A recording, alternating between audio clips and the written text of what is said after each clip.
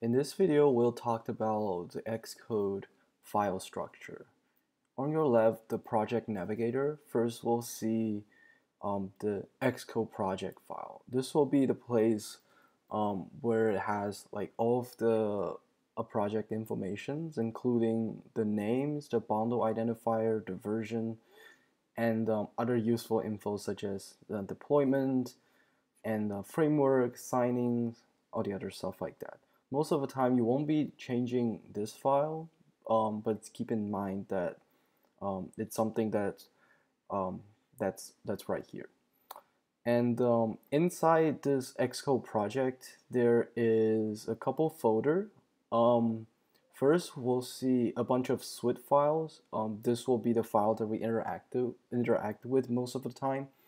The first two, app delegate and scene delegate, aren't that I would say aren't that we're not using that very often.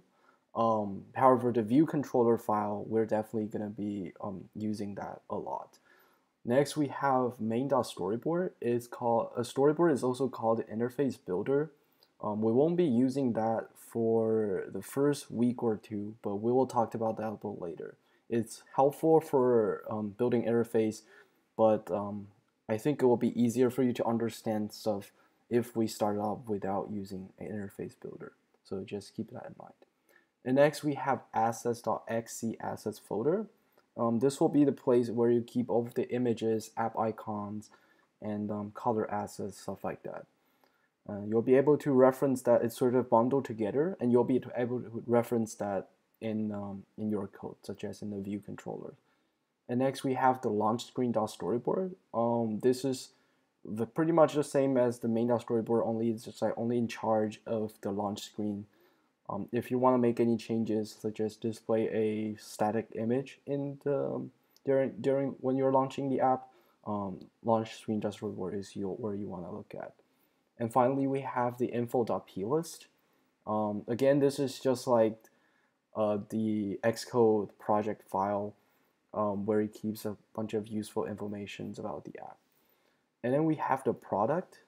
This will be the place where once your project build, this will be the place where your apps will add. So as you can see, I've already run it before, so I have this demo.app inside my product folder, but we won't be needing that for now. Another thing that I want to brought you guys attention to is the difference between the folder structure in Xcode and the actual folder in the in a Finder. So if we open this, if we open the project, oh, that's weird. It should open here. So if we open the project, we'll see that it looks kind of different from this one single root hierarchy. That's because in Swift, these are the managed file tree, and these are the actual file tree, and these two are different. But you can sort of see like what's going on right here. This demo folder, it's the demo folder here, and inside we have the asset.xc assets, and based on our project is just a place for our storyboard. It's for a bunch of other localizations, but that brings up the next question. So how do we like add a folder in Xcode? So normally, if you want to add a folder, you want to add it via the project navigator. You don't want to be adding it here because it won't reflect in the Xcode project.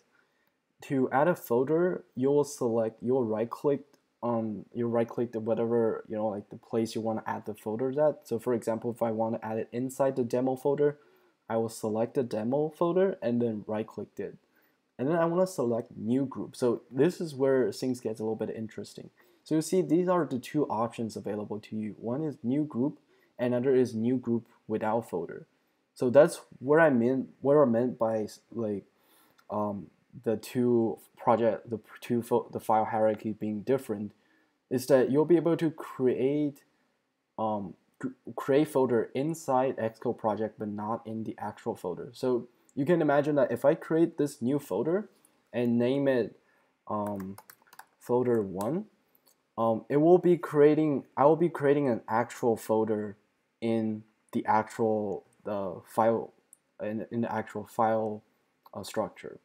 But however, if I select new group without folder and name it folder 2, you'll see this little triangle, dark triangle at the bottom left, and that indicates it's a group without folder.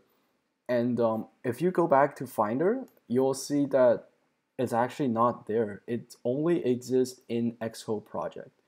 So here's something to keep in mind. Like if you, most of the time people do folder group without folder for stuff like info.plist, because for info.plist you want to keep it at the original place, but you still don't want to see it all the time because that's not that, it's usually not that useful. But usually you want to do group with folder. And the next question they're going to talk about is how to add file to Xcode project. So because like I said, the folder structure the folder structure here is not the same as the folder structure inside the Xcode project. So if I created a file in, let's say in here in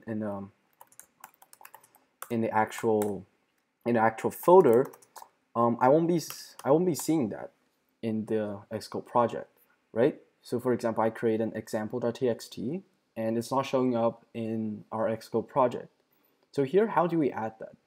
We want to select the folder that we want to add that files to, and then we want to say add files to demo. And then you'll see the example.txt show up, and actually it will be highlighted. And the very important thing is we want to select copy items if needed.